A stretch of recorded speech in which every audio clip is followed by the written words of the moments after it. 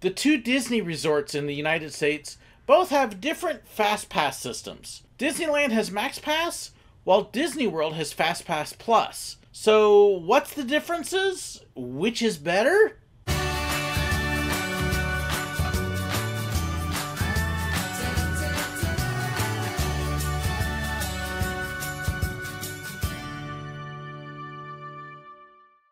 So both Disney resorts have a neat system that's generally free to use if you want to go free, for guests to be able to skip the regular standby lines. Walt Disney World in the last few years has put in a system called FastPass Plus, where you can book your Fast Passes online. You can book them 30, 60, or even more days ahead of time if you want to pay for it. 30 days ahead if you are staying off Disney property, 60 days ahead of time if you're staying on Disney property. You can book up to 3 at a time for each day ahead of time, and then once you've used those 3 Fast Passes for that day, you can then book more through the course of the day using the app on your phone. This allows you to plan out your days ahead of time, so 2 months ahead of time you can know what rides you're going to be doing and when you're going to be doing them. It does create some issues though, where if you're able to book 60 days ahead of time, you have a much greater chance to be able to get the rides that are in demand, like Flight of Passage and Slinky Dog and Seven Dwarfs Mine Train. However, if you can't book 60 days in advance, because say you're not staying on Disney property or something comes up and you can't be sitting at your computer that day, you have a much lower chance of being able to get those rides and have to keep hoping that maybe an opening will happen for them, but it kind of leaves you stuck if you're not staying on property. Walt Disney World also has a lot more rides and attractions percentage-wise with FastPass on it, which means a lot more of them are impacted by the people that are using FastPass to kind of bypass the line. And it has definitely changed how the waits are. Disneyland, on the other hand, you cannot book a FastPass using the MaxPass until you are in the park. If you want to go free, you have to go to the ride itself, put your tickets into the machine or scan your phone with the tickets, and then get your Fast Pass that way. Or if you pay $15 to Disneyland, then you can start booking your Fast Passes as soon as you walk into the park. You can't do it ahead of time, you gotta be in the park. Now it is kind of cool because in Disneyland, you can actually be in Disneyland itself and book a Fast Pass for California Adventure, or vice versa. As soon as you've entered one of the parks, you can immediately start booking Fast Passes for both. You can only have one at a time, and you can't book a second one, or a third or a fourth, until after you have used the one you currently have. But as soon as you get in line and have checked in with that Fast Pass, you can open up your app if you've paid for the Max Pass on your phone, and you can immediately book another ride that way. It can work pretty quickly, and you can start piling up a pretty good string of Fast Passes. Fast Pass, however, at Disneyland is not available on anywhere near as many rides. It's not available at any of the shows. You have a slightly smaller choice to pick from, although between the two parks there's a pretty long list, and not anywhere near as many rides are impacted by it. So the other similarity between the two is both of them, you can use your phone. You can open up the Disney app on your phone, and it will immediately open up, and then from there you can actually start booking your Fast Passes right on the phone. For Disneyland, MaxPass costs $15 a day per person to be able to use your phone to book them. However, that also includes all of your PhotoPass photos as well, which is actually a pretty good deal depending upon how big your group is. After using this at Disneyland, it was an amazingly wonderful thing to be able to do, especially when our group split up. We were all kind of able to do our own thing and book Fast Passes as we wanted to. So how does it impact your vacation? How does it impact the parks? If you're going to go to Walt Disney World, you're going to use FastPass Plus, you really have to be able to book those Fast Passes ahead of time. If you're able to book it 60 days, really, if you want the big in-demand rides, it means getting up early that morning to try to be able to book them and hope you can grab them before they're gone. If you're booking 30 days ahead of time, you're probably not going to have as much luck, but you're still trying to book all of your Fast Passes ahead of time. And I have actually done a whole video on tricks and tips to be able to help you get the most out of FastPass Plus. So that should help. But it does mean you're really kind of much more stuck and rigid, even down to which park you go to on which day and what rides you're going to, and it means you've got to do a whole lot more advanced planning. If you're like me, I like to kind of wander and see what comes up, and FastPass Plus does make that harder. The other thing that FastPass Plus has done at Walt Disney World is it has made almost every single standby line longer. It has taken lines that used to go quickly and made them much longer in length. I use a couple examples from the last couple trips I went on where Rock and Roller Coaster had a standby line that used to have been in length, it was about a 20-minute line. But because of FastPass, and there were actually more people in the FastPass line than there were in the standby line, that 20-minute line took an hour and a half. Meanwhile, the FastPass still took about 45 minutes or more, just because there were so many people in it, and that's all that was feeding, and it did not work well. Another example is Space Mountain. When we went to the Not So Scary Halloween party, the line for Space Mountain was inside the building the whole time during the day, and that standby line ran 60 to 90 minutes all day long because the FastPass line was slowing it down. However, as soon as the party started, once they quit allowing any fast passes in, the standby line for Space Mountain grew. I mean, it came all the way out almost to the People Mover. It looked like this hugely long line, and yet that line that was probably 3 to 4 times longer than what it had been during the day was only taking about 30 minutes to be able to get people in the ride and on it. Much longer line, but moving a whole lot faster because FastPass wasn't killing it. Walt Disney World tends to give a lot more fast passes per ride than Disneyland does. The percentages, depending upon the ride, seem to be anywhere from 5 to 10 fast pass riders for every standby rider, and it's just killed your standby line. If you can't be getting fast passes, you're just not going to be able to do as much at Walt Disney World because the lines are too long if you don't have it. Disneyland, on the other hand, doesn't have anywhere near the large percentage of rides that have fast pass. There's a lot of them that still do not. Pirates of the Caribbean at Disneyland does not have fast pass. At Walt Disney World, it does. Standby lines at the Walt Disney World are now much longer than the ones at Disneyland because of fast pass. Pirates of the Caribbean is a huge people eater. It can put so many people on, but the fast pass has slowed down that line so much at Walt Disney World, where at Disneyland, we were actually in a pretty long line for it at one point, and we still moved through and got on pretty quickly. It makes a big difference in that. That's typical of a number of the different rides at Disneyland. There are a lot of them that they don't have fast pass on, and so you don't have it slowing down the regular standby line. So those lines just move much quicker, and they at least feel like they're feeding more people in because they're not getting slowed down by all the other people that are bypassing the line and making the people in line wait. It actually works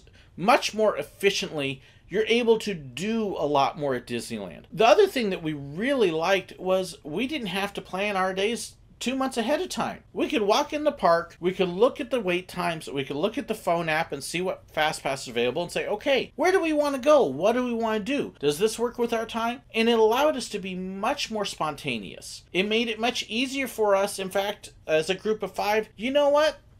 2 of us want to go over there and do that. 3 of us want to go over here and do this. As opposed to being locked in all together because we had booked our fast passes months ahead of time. It allowed us a lot more flexibility that way. And we had a great time splitting up and doing different things because the MaxPass allowed us to do that. It also is a much fairer system at Disneyland because your most popular rides aren't going to be booked out before you even get in the park. As soon as you walk in the park, you can immediately start choosing the popular rides, and even on the busiest day that we were there, the popular rides had fast passes available all the way up through early afternoon or so. At that point, they were scheduling times for late in the day, and so if you booked it early afternoon, that was all you were going to get. But it still made it possible for anybody to be able to book that fast pass. Whereas at Walt Disney World, that doesn't happen. Unless you're sitting there with your phone in the hand all day going, come on, reload, give me fast pass, come on, biggie, fast pass! I'm sorry, I'm not into gambling.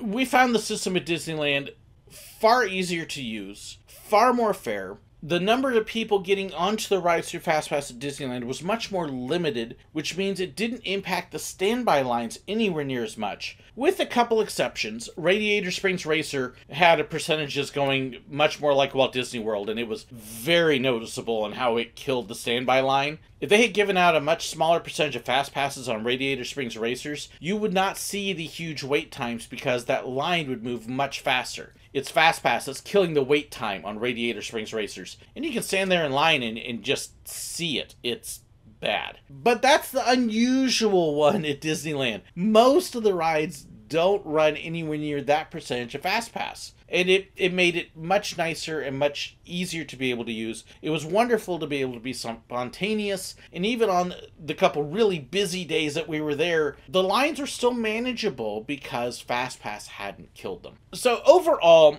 between the two systems, I much prefer Disneyland's MaxPass. Walt Disney World, it's very cool to have the magic bands, to be able to wear that and use that for everything. We found at Disneyland, most of the same stuff that's on here was actually on the phone. We could have our park tickets on the phone, we had our fast passes on the phone, we'd scan that to get into the lines. So our phones kind of filled in for this in a lot of ways. No charging to your room because the Disneyland resorts are small and most people aren't staying at it. But that was the biggest difference. At Disneyland, this was this.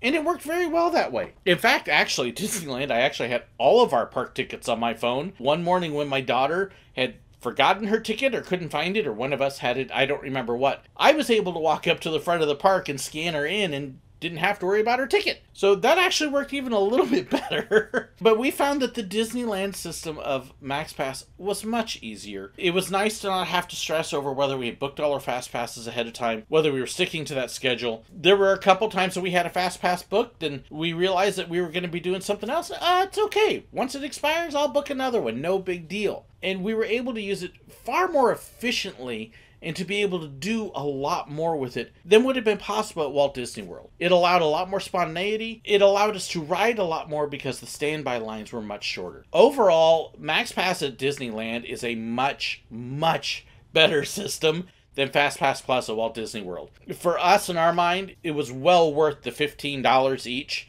Absolutely. And we didn't have a problem with that, especially when we started adding in our PhotoPass photos. That was also really nice that everybody was able to download their PhotoPass photos on their own phones and get their own pictures that way. Even where Walt Disney World's PhotoPass system, you have to share the photos. Basically, only one person can have everybody's, and it's a little bit more complicated. MaxPass actually worked much better even with that at Disneyland than Walt Disney World system did. We love that it kept the standby lines moving because the percentages weren't as big. We love that there were a lot of rides that did not have Fast Pass, which meant that they weren't slowed down because of all that. We liked the percentages that they were doing. Really, MaxPass has a lot in common with what Disney World's system used to be before they went to FastPass Plus, and it's just been digitalized. So overall, I really like MaxPass. I wish that Disney World would bring MaxPass over there. It could be adapted to use the magic bands. It's a better system. I really wish that they would do that. Maybe not necessarily put kiosks out. I think Disneyland is now going to a few centralized kiosks instead of ones at each ride. And that works great. Walt Disney World already has that. But I would love to see MaxPass go to Walt Disney World and FastPass Plus scrapped, because it's just not a good system. What are your thoughts about MaxPass and FastPass Plus? I'd love to hear it. Did I miss some obvious details? Let me know. Am I missing something? Do you agree or disagree with me? Do you like FastPass Plus better than MaxPass? I don't know why you would, but I'd like to know why if you do. Please share it in the comments below. Don't forget to hit like, share, and subscribe. Check the description, tons of information there with websites, equipment, merchandise, and more. Thank you also to my patrons for supporting me. My patrons rock, and they allow me to do so much on this channel that I couldn't do otherwise. If you want to know more about Patreon and the perks that come with it, check the link in the description below or at the end of the video. Thank you so very much, and God bless. Disneyland has MaxPass Plus, while Disney World has Fast... Oh, that's not right. The two Disney parks... You have a much lower chance of beginning. You can open up the Disney app and immediately... Oh my gosh. Stop it. Wrong app. And sitting there on your phone the whole time going, come on, come on, come on, let me have one. I need a fast pass. Oh gosh.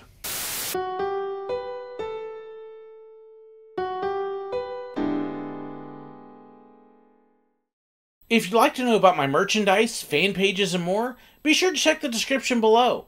If you'd like to know whenever I've got a new video posted, well, make sure you hit that button right up there and subscribe. If you'd like to watch another one of my videos, I've got a great one for you right here. And if you'd like to be like these wonderful people here and support me financially on Patreon, well, make sure you check the link right there. There's even some extra perks for them. Thank you so much, and God bless.